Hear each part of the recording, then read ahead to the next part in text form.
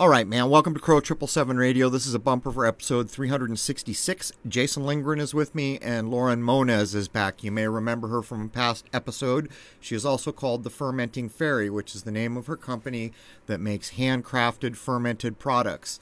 Many cultures have fermented staples, probably not so much in the U.S., but even we do. There's cheeses, there's all kinds of things, of course, alcohol. But this is an interesting conversation.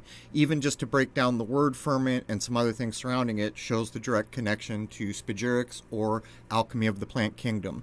The first hour is free to everybody at crow777radio.com, CRROW777radio.com. Members know to log in. Hope to see you over there. And I'd like to wish you all a happy, healthy, and higher-minded new era. Cheers.